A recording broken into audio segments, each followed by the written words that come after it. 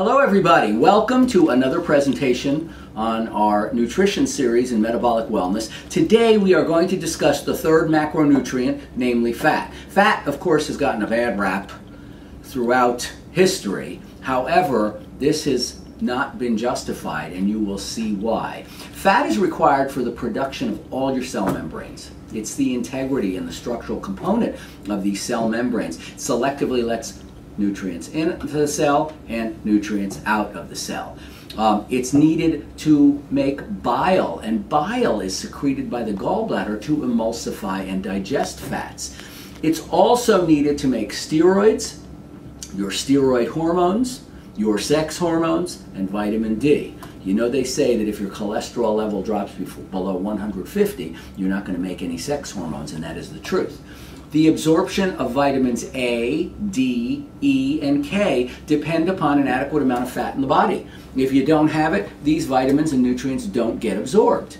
Fat is important in temperature regulation and insulation. And as I said, numerous hormones are made from fat.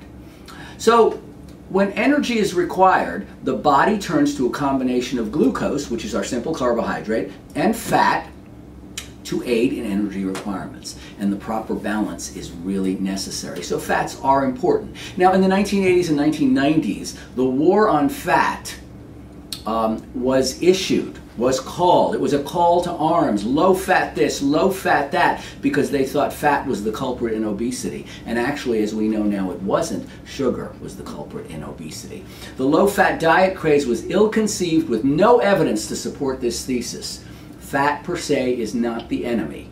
Fat is essential to our survival and our health. So let's begin our discussion of fats.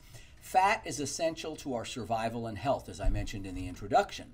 The key is not eliminating fat from the diet, but consuming the right kinds of fat in the correct ratios. Get that, ladies and gentlemen, in the correct ratios.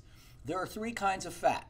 We have saturated fat, we have polyunsaturated fat, and we have monounsaturated fat. And I'll go into each of these. Mono and polyunsaturated fats are not produced by the body, so they must be consumed in the diet or taken as a supplement. All right? The two essential polyunsaturated fatty acids are omega-3s and omega-6s. And by the way, when I use the term polyunsaturated, this is a biochemical term actually, which refers to the structure, the biochemical structure of the fat, because all of the carbon bonds are not filled in with hydrogen atoms. That's irrelevant to the point in this discussion. The point is that there are two essential polyunsaturated fatty acids, omega-3s and omega-6s. Omega-3s in human beings is often deficient because it's found in limited amounts in most foods. The other problem is that with the processing of foods and fast food restaurants, most of the omega-3s have been leached out of these foods. They aren't very nutritious, as you know. The richest sources of omega-3 fatty acids are fatty fish and fish oil, walnuts and other tree nuts, pumpkin seeds, and flaxseed oil. Omega-6 is plentiful in foods such as vegetable oils.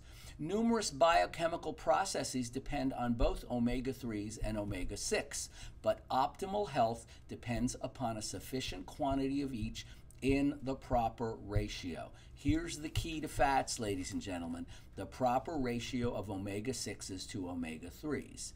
Now, omega-3s are important to prevent chronic inflammation and improved cardiovascular and brain function. I'll repeat that. Omega-3s are important to prevent chronic inflammation and improved cardiovascular and brain function. We're going to stop here in our introduction. It's like a cliffhanger. If you want to see what goes on with omega-3s, omega-6s, and the other fatty acids, tune in when we next post Fats Part 2. Thank you very much.